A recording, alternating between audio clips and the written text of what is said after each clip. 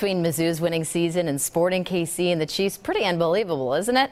Well, local sports bars are ringing in record sales.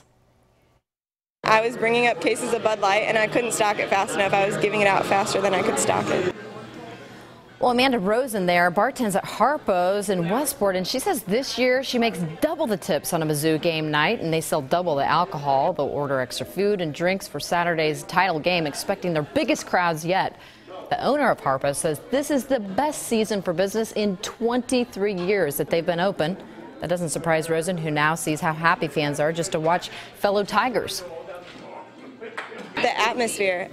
You're surrounded by a ton of people, drinks are overflowing, sounds on loud, just the atmosphere in general.